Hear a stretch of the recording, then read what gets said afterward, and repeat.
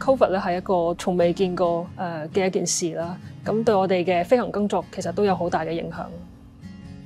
我覺得而家飛其實係好多風險啦，就係因為我哋有機會係會中到 Covid 嘅，但係我哋可以帶啲重要嘅物資翻嚟香港，我都覺得係值得。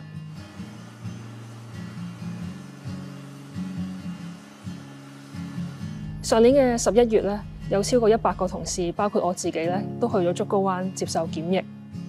飛行嘅時候啦，因為好多時都唔可以見屋企人，翻到嚟香港咧，亦都要隔離啦。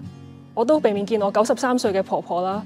咁教識咗佢點樣用手提電話啦，好慶幸可以繼續同佢保持聯絡。啱啱疫情開始嘅時候咧，香港係非常之缺乏醫療嘅物資嘅。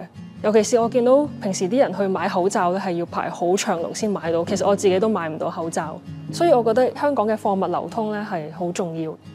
咁我哋曾經運過口罩啦，運過疫苗啦，運一啲新鮮嘅食物啊、生果翻嚟香港嘅。咁呢排亦都運咗好多嘅快速測試劑，可以帶啲重要嘅物資翻嚟俾香港，俾我嘅屋企人。我覺得係為呢個社會出咗一分力咯。雖然有咁多嘅困難，但我哋都會繼續飛嘅。